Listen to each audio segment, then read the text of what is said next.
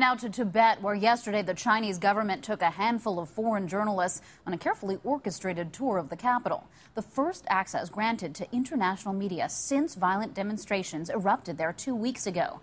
But yesterday's tour didn't quite go according to plan. With more now, here's ABC's Stephanie Tsai. The Chinese government organized a carefully controlled field trip for journalists. The plan was to show the region is calm and under control. This was not part of the script. During a briefing at one of the Tibetan capital's most important temples, 30 monks burst in and stole the spotlight. They treat us unjustly, said this monk, referring to Chinese security guards. They lock us up, don't allow us to go out. Another monk says, we don't have freedom, we just want freedom.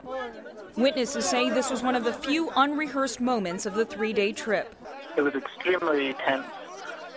The monks knew that they were taking a huge risk. The ones that were able to talk to acknowledged that they were probably arrested, but they said they were prepared to take that risk. The Chinese government wanted its trip for select journalists to show what it considers an isolated criminal act by supporters of the Dalai Lama. The video clearly shows the destruction of Chinese businesses. But what is also clear is that the riots in Tibet are rooted in deeper discontent. In Nepal, home of the Dalai Lama, protests in support of the monks continue. I think this is time. The Chinese government or concerned, I think the officials, must accept the reality. I think that's important. Despite the conflict, the Dalai Lama has said he supports China's hosting of the Olympic Games. President Bush called the Chinese president Wednesday, encouraging him to engage in a substantive dialogue with the Dalai Lama.